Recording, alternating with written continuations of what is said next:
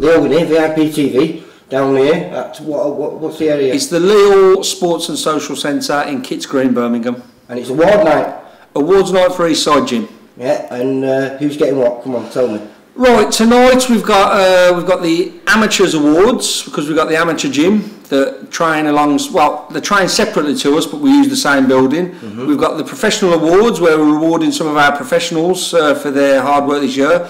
And for the first time ever, we've got the Lenny Woodall Outstanding Achievement Award, which is open to both amateur or professional. That's going to go to one person each year that does something outstanding. That does, it could be an amateur winning a Commonwealth or an ABAs. It could be a pro winning a big fight, or it has to be a real outstanding achievement, and that's going to be presented for the first time tonight. And that's obviously because Lenny died early on this year, didn't he? Yeah, Lenny was one of the founders of the pro side of Eastside Gym, and it goes beyond being a boxing trainer. Like Sam Egginson says in an interview with the Boxing News, if you was going to a fight, Lenny's the guy that you want in the car with you.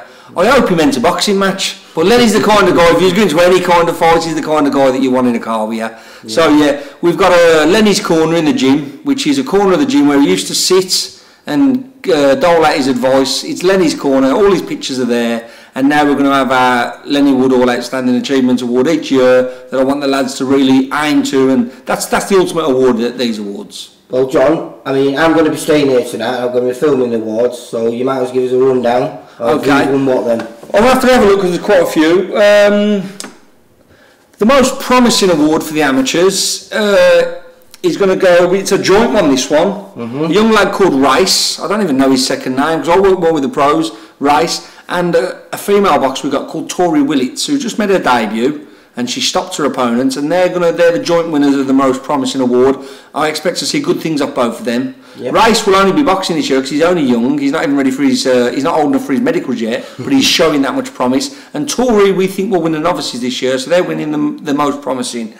The next one up is the most sporting. Even though Eastside have got a reputation as a very competitive club and hard-working and hard-fighting club, we also like to have the reputation of people who will take defeats on the chin, people who, if they have a bit of banter before, they're friendly, win or lose afterwards. So there's a most sporting award, and that's going to go to one of our lads who's one of our most toughest and hardest competitors in the fact that he doesn't like ducking a punch, Miles Vale. He's winning the most sporting award. The next one that's going up is the most improved, and that's overall juniors and seniors. The winner of that is going to be a lad called Usman Ali. Usman last year was one of those who was just missing out, fighting good kids and just losing to them. But you could see that it was just confidence that was stopping him. Usman this year, he got a silver medal in the Nationals, he went up and won the GBs and represented England, and he lost a very close decision to perhaps the best junior amateur boxer in the country, Charlie Frankham. So Usman's the number 2 in the country, and Charlie Frankham's just moved up, and that's from a kid who last year was struggling to win them big fights at Midlands level. So Usman Ali's going to be winning the most improved. John, just for the how long have you been set up now? Is it 2008 you set the amateur side up? 2008, Paul Coonahan, along with Clarence Brown, Paul Gibbs and Glenn Bennett set up Eastside ABC. They started with 5 boxers. Yep. Obviously I was working the pros with Richie and Len Woodall at this stage, and we were kind of friends then, yeah, and we worked together when we needed to, we helped each other. And Eastside ABC have gone from strength to strength. They've won 18 national titles, they've had 28 national finalists. They're the only Midlands club to have won the Haringey Cup, the club trophy. They're such a successful gym. Paul was having a few problems with his gym. We was having a few problems with our gym 2 or 3 years ago, and we decided to merge them together. Training at different times because it's far too busy for them to train together. But it's really done the world of good. And now Eastside Gym, with the passing of Lenny, it's got myself and Paul as the kind of head coaches. Yep. Paul's son, Louis Coonahan, is the pad man for the pros, and he's the amateur coach, the guy who takes him in the corner. Yep. He's one of the best young trainers about, and he's soaking it up, working with good guys, amateurs and pro. Max Maxwell's our strength and conditioning coach. Yep, well, Max has just slotted in and he works the corners with us.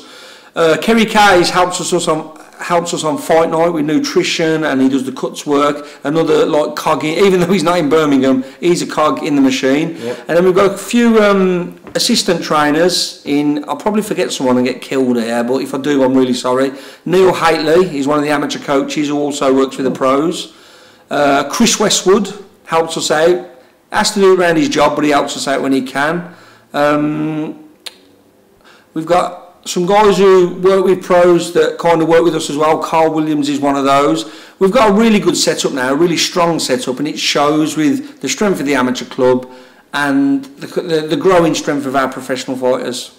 The next award, because we have got a reputation as an exciting gym, the next amateur award is Most Exciting Fighter, simple as that. That award goes to a lad who I've got my eye on in a year or two's time, who I think will make a fantastic pro, a lad called Casey Benjamin.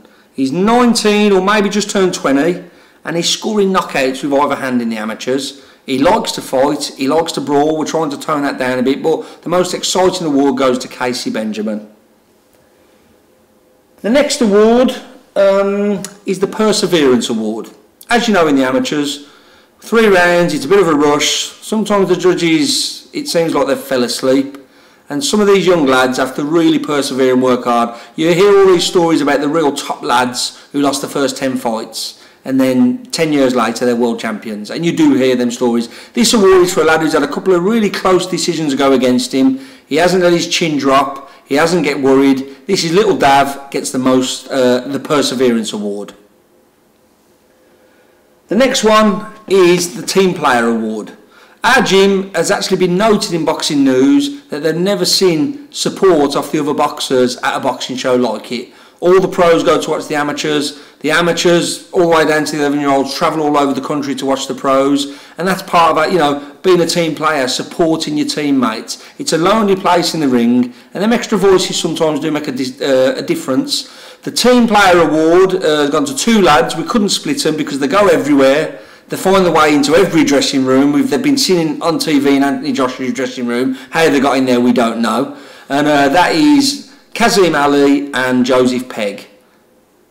The Team Player Award is a joint win between Kazim Ali and Joseph Pegg. The next one is an important one. It's the Most Dedicated. The Most Dedicated Award, and this is for training, not just for turn, but who trains hard, spars hard.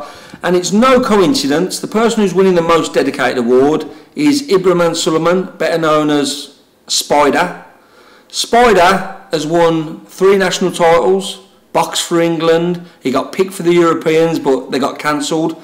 So it's no coincidence that he wins the Most Dedicated Award. Put 2 and 2 together, Most Dedicated wins lots of national titles.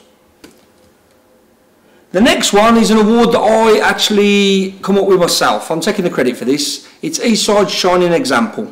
Now this is going to be chosen each year. It could be for someone who's had the most fights and who's boxed the best. It could be for someone who's took a fight at short notice and not moaned. This year it's going to a lad. He hasn't actually boxed yet. He's at every show supporting his teammates. He never turns up late for training. Take note of this as well, lads. He never turns up late with his subs. His subs are there every time on time. He never moans when somebody else is getting pads because he wants pads. And somebody else told me as well a little story that when they was at a show, one of our guests, he went straight over and he asked if they wanted a drink. And he just checked on them and checked if they was okay. That's what we mean by shining example. The winner of that is Jordan Newell. Jordan Newell is Eastside's shining example this year.